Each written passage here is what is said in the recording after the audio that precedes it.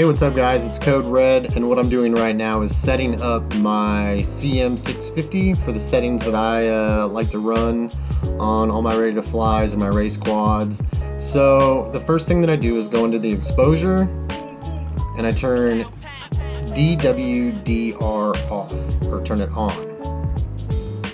Then I hit return, and then I go to day and night and turn this feature to color. And then I go to special,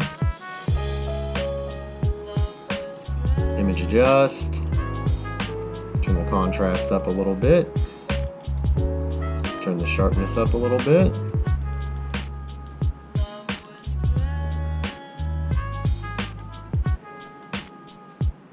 and voila. That's it, ladies and gentlemen. Hope you found this useful. Take care, guys.